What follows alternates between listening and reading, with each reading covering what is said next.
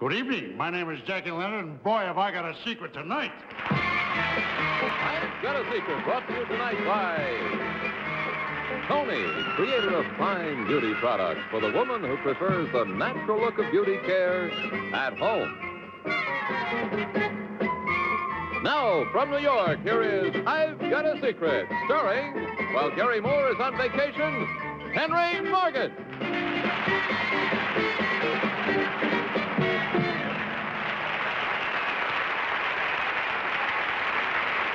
Thank you, Luke. Thank you. Boy. Welcome to, what's his name? And while Gary's away, we shall play. Now, let's meet the members of our team. First, there's Bill Cullen. And then Betsy Palmer. Yes. And then Alan King. Yes. And then Bess Myerson. And that's our team.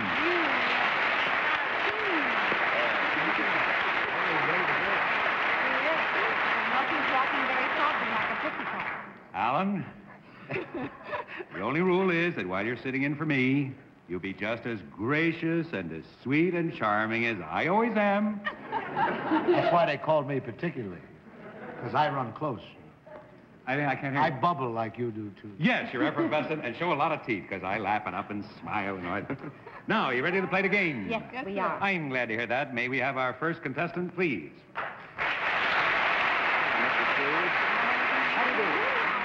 Come in, sit right down. Good evening to you, sir. Will you tell us your name, please, and where you're from? E.O. Milton Larson, Ironton, Colorado. Mr. Larson from Ironton, Colorado, and if you'll whisper your secret to me, we'll show it at the same time to folks at home.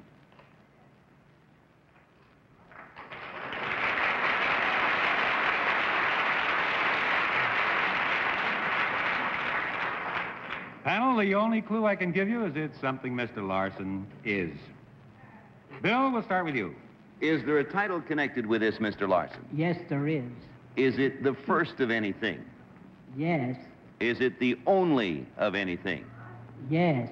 You are the only man to... That wasn't fair. That's all I got. I have a feeling, Bill, you may have been right. We'll never know. That's 20 down, 60 to go. We go to Betsy Palmer. Mr. Larson, does this have to do with the part of the country that you're from? Yes, Does it have to do with the West yes. and cowboys and things like that? Yes, Yes. Does it have to do with maybe, are you involved in any sort of police work? yes. No. You're a sheriff of some sort? You may be, but, if you are, you forgot to tell me in rehearsal. I think the answer probably is No? no. Then you're not a sheriff or anything like that? No. Are you a cowhand of No. some sort? A cowboy? No. No. Does it have to do with gold? Yes. Oh, you're a 49er. Hold the phone. Yes. Mr. Larson, forgive me, but it doesn't really have to do with gold. Mr. Larson and I do much better than you do. We were doing fine. It's true, you make a lovely couple, but I don't think you're going to get anywhere the way things are going. It's 40 down. We have 40 to go, and we're up to Alan King. Mr. Larson, were you a prospector of any kind? Yes. Is the title that you hold have to do with prospecting? Yes. No? Well, Mr. Larson, the way the secret is presented, that wouldn't happen. You know, I mean, it's not in there. It may be true, but it's not in there. Henry, just before you go on, I have an idea. Mr. Larson's secret is he never said no to anything. He's our comical fellow. Well, Mr. Larson, now that the gaiety is over, were you a very young man when this thing happened, or this that gave you the title that you now hold? No. Look, he said no. I got it. Does it have to do with Colorado in particular? Yes. 60 down, 20 to go. Our last hope, Bess Myerson. Oh. Mr. Larson, are you perhaps the oldest gentleman to hold this particular office? Yes. Is that mentioned in the secret? No. Well, you may be right, but, Well, is it a political office that you hold? A political office? Well, No. yes. I know when The next 5 answers are yes. He's running for something. You're a champion. You're a champion of something, aren't you? Champion liar. Champion liar.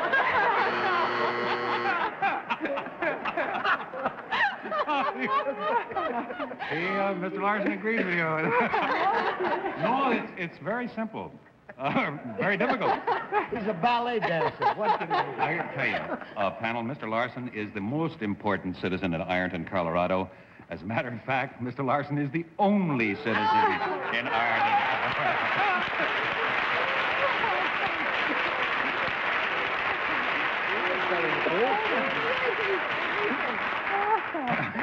Mr. Larson, tell me something. Living all alone in Ironton, as the only citizen in the town, what do you do for food and supplies? I have to send to the nearest town for Well, how far is that? about 8 miles. Uh-huh. Do you drive or what? Drive. Drive, I see. Tell me, when Ironton was a whole place, what was its industry? Mining.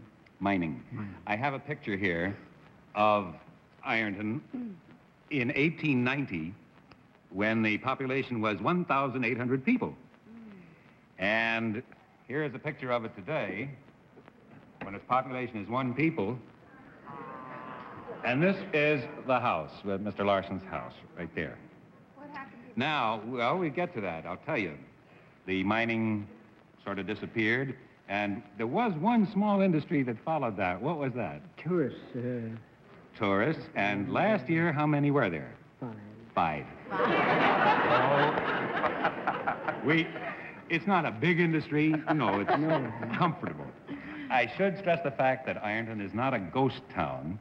It's still incorporated by the state of Colorado, despite the fact that Mr. Larson is the only resident. Now, I know that you told us you had electricity and you have a phone. Yes. How about television? I haven't a television. No? No, I haven't. Oh, this was our one chance to have a rating of 100. You know, if we watched this show, we'd have a perfect rating in Ironton. Nothing. Well, friends, if you're looking for peace and quiet, if you want to get off the beaten track, Ironton, Colorado is the place. Everybody get in the car right now and go to Ironton. No, that way you'll run into too many Americans. Well, it's a town that has a soul, and this is the soul. Thank you very much.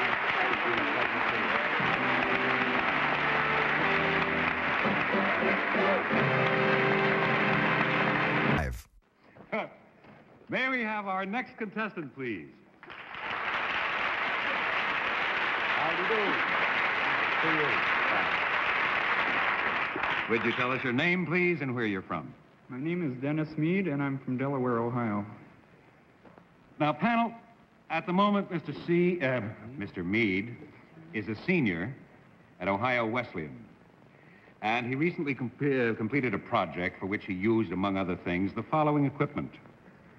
A 1/6 horsepower electric motor, 2 small transformers, 1 26-inch bicycle wheel, 6.5 feet of insulated wire, 1 oil temperature gauge, a fan from an air compressor, a telephone, and parts from 3 sewing machines. There's more, but these are the important items. All right, Mr. Mead, now if you'll just whisper your secret to me, we'll show the folks at home what you use these things for.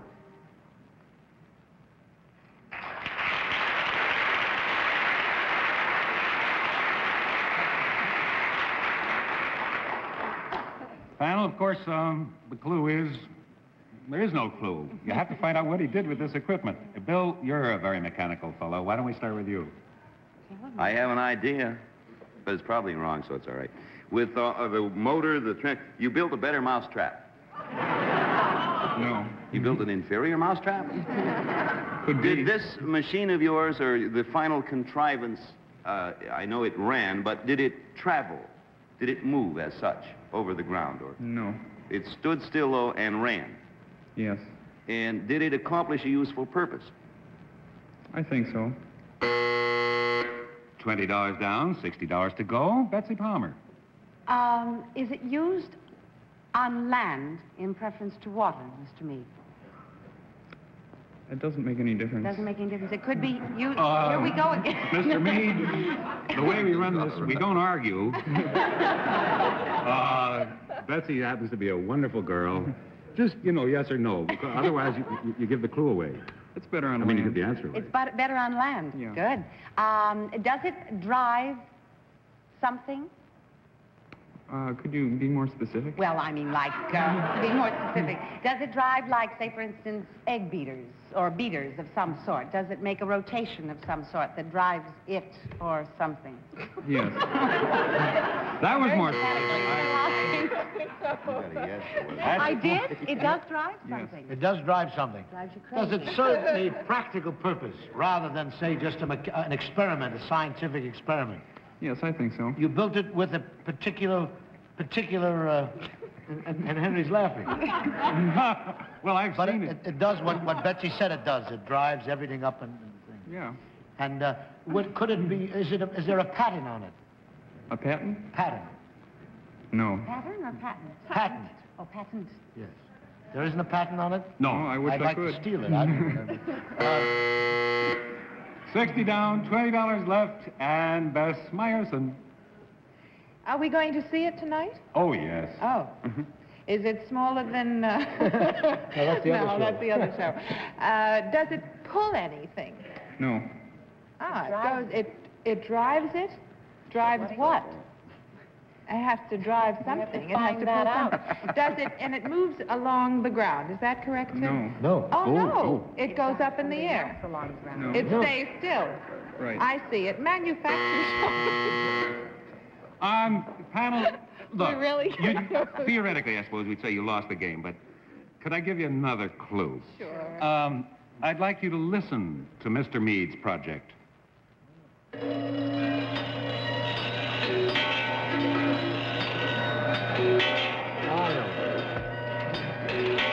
Well, I know that gave it away, Wake you up but in the morning. anybody got an idea? Someone Alarm wake you clock up. for my It's wife. a Rube Goldberg thing. I'll tell you. It's for a quiet Sunday afternoon. It wasn't, in a way, it's almost unfair. Mr. Meade is majoring in fine arts at Ohio Wesleyan. Oh, you made one of those movies? No, well, see, now if you knew anything really about fine art, you... I've seen pictures of these things. Have you? Yes, it's the moving sculpture that drives every other little bit and piece and all.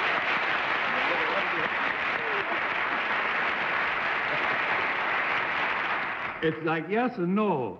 The no hold, because wait till you see the yes. Would you open the curtains, please?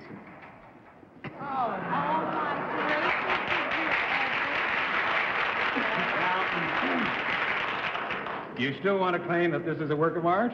Yes. Would you mind turning it on?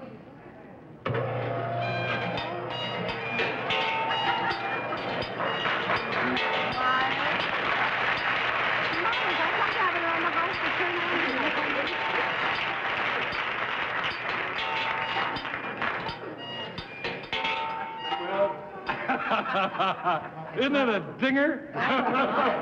No, it is a fact. He doesn't particularly want me to say this, but I think it's necessary. He is a very serious artist. He's not terribly serious with this.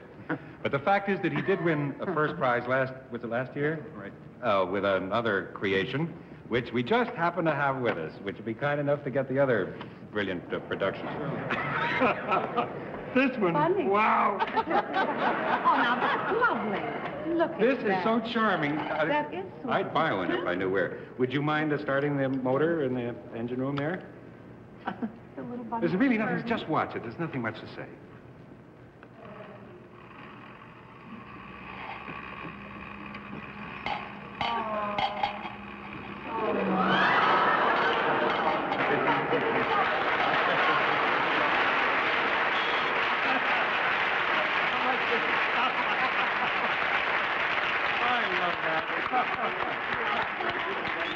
Oh, dear.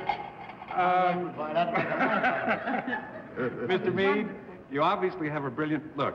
If there were a price on this, what would it be? It's not for sale, but I don't think I'd sell it. Oh, well, thanks for coming in anyway. We certainly enjoyed it. Thank you very much.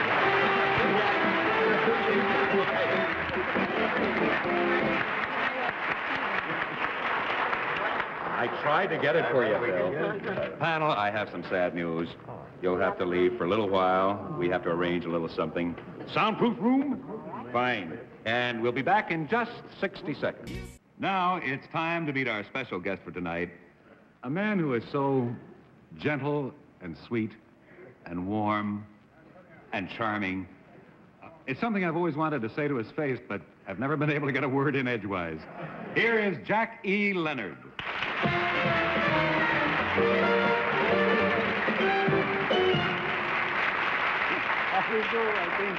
I think. Oh, yeah. You remember me, Mr. Smith's my name. I know your brother. Yeah, do you? Well, he's got a cough. Now, I have to explain. Jack is wearing a little something extra here. Under the beard, 2 wires lead up out of this thing into 2 little earphones. Through this little device, we are feeding what we call white noise into the earphones. It's just a sound. Frank, could you do that so... That sound, not quite that loud, is being fed into Jack's ears, and he can't hear anything else. He won't be able to hear, he can't hear now what I say or what the panel will say. The whole plot, of course, is that the panel will ask him questions. He ain't going to know what they're talking about. But I will give him the knee under the desk when I think he should answer. Now, this may be shambles, and it may be pretty funny. The secret, of course, is that they do not know that this man is deaf. All right, let's bring the panel back, please. As I say, it's certainly fine that you're in New York. It's nice being here with the Braille Institute. And we hope that things work out for you. I hope so, for my sake. Yeah. Good evening, ladies and gentlemen. Of course, you all know Jack E. Leonard. And the clue to a secret concerns something that is happening, and we'll start the questioning with Betsy Palmer. Jack, is it happening this moment? That's absolutely correct. Is it happening under your beard? That's also correct, but not absolutely. Is that beard hiding anything? Yes. Is it hiding something in the front of you? I don't know what you're talking about, but I'm certainly enjoying your mouth. Now, that's strange. I beg your pardon? That's $20 down and 60 to go, and we go to Alan King. You're waiting for Moby Dick. He's a very thrilling fella. Is it... I like that vest. He must have a dirty shirt on or something. Is this a mechanical device under the beard? You know something? I just realized you're a better panelist than Henry. Henry, is this a mechanical device under the beard? The answer I have is a definite maybe.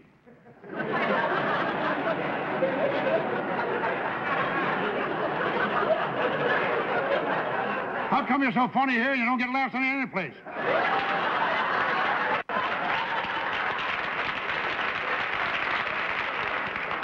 The secret is all of these ad-libs are written and you have it in front of you. You ask some mighty peculiar questions, my boy. I think you have a great future in the American Army. Alan? I quit. Let him fight with Bess. She... 40 down, 40 to go. Bess Myerson. Are you all right, Jack? I can answer that question in 2 words. Maybe. You're not answering our question. Obviously, that's part of the secret. Is that correct? I refuse to answer on that ground. You're just being your own miserable, contrary self, right? No. Henry looks so unhappy. Are you all right, Henry? I refuse to answer on the grounds that it may tend to incriminate him. Oh, I see. I see. So you've decided... Are you playing some kind of role? You talking to me? No, to Jack. Oh. The answer is no, but don't get discouraged, dear, because it's yes, yes in my eyes. I know, they have absolutely nothing to do with anything. That's right. All right, let's stop this kidding around. The answer is yes. Are you still married, Bess? Darn it. It's 60 down, 20 to go.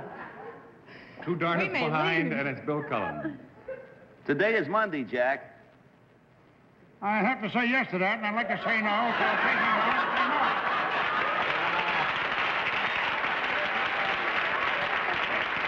And, Jack, one minute. This is I've Got a Secret, heard regularly for some years. I dare you to repeat that question, sir. That's right.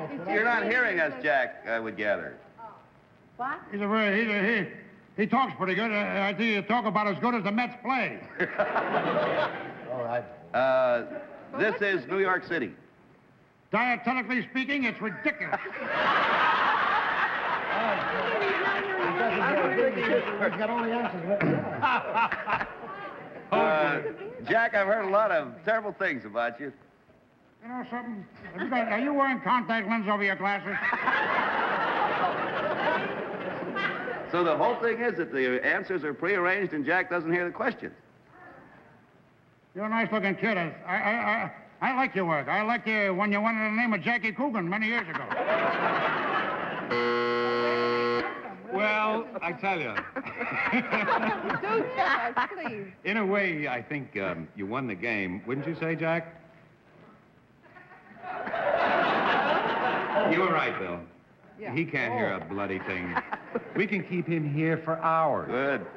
He doesn't even know what time it is. Jack, we're even now. I don't owe you the 300, huh? In Chicago last week. We don't know you. We're all even, right, Jack? The 300, we're even?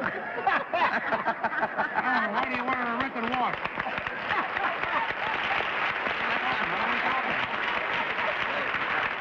Just raise your hand if we're even.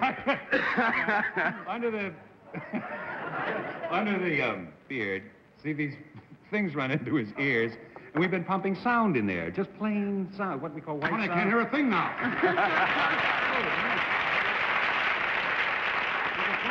couldn't hear anything. It worked like a charm. It's too bad you weren't sitting over the panel, so I couldn't hear you. Okay, and I really enjoyed doing that because I listen to my own delivery, and I don't like it. Worked fine. I thank you very much, Mr. Morgan. I want to thank you for allowing me to appear on this show because you'll never be on it again. Fine. And thank you, Alan King, because they're certainly a jack to me.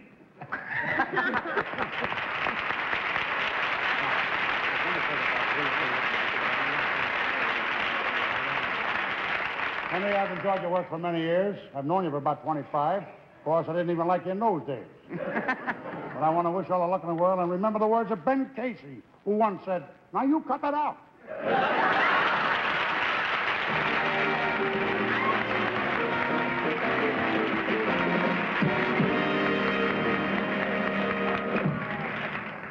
As far as I know, we'll be back.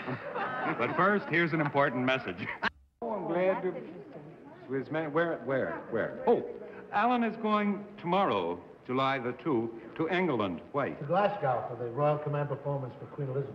That ain't in England. In Glasgow is part of Great Britain. Ah, yes. What's a command performance for the... What? Yes, I know. Thanks very much. My suit just came back.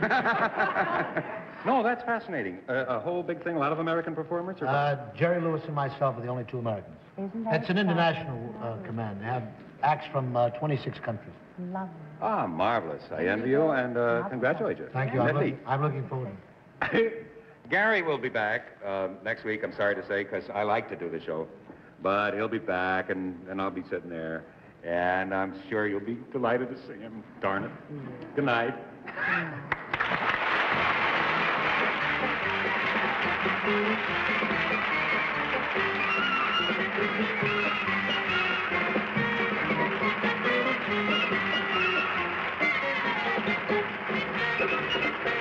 Good evening. My name is Jackie Leonard, and boy, have I got a secret tonight. I've Got a Secret, brought to you tonight by Tony, creator of fine beauty products for the woman who prefers the natural look of beauty care at home. Now, from New York, here is I've Got a Secret, starring, while Gary Moore is on vacation, Henry Morgan.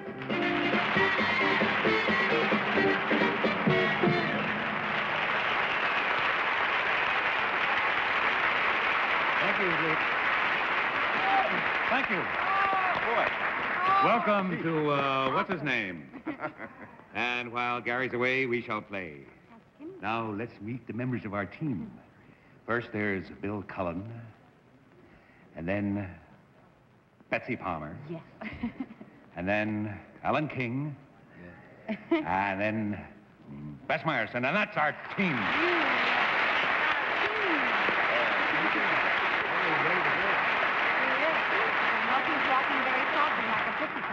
Alan, the only rule is that while you're sitting in for me, you'll be just as gracious and as sweet and charming as I always am. That's why they called me particularly, because I run close. I can't hear I you. bubble like you do, too. Yes, you're effervescent and show a lot of teeth, because I laugh and up and smile and all that. Now, you ready to play the game? Yes, we are. I'm glad to hear that. May we have our first contestant, please?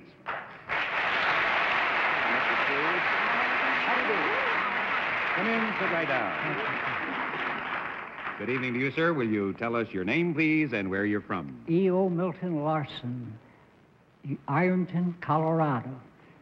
Mr. Larson from Ironton, Colorado, and if you'll whisper your secret to me, we'll show it at the same time to folks at home.